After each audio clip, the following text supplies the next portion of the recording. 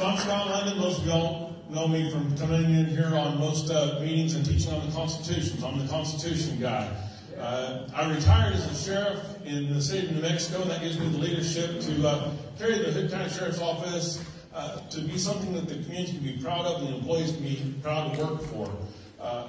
With over 3,000 hours as a police instructor, I'll ensure that the staff is adequately trained to meet your needs.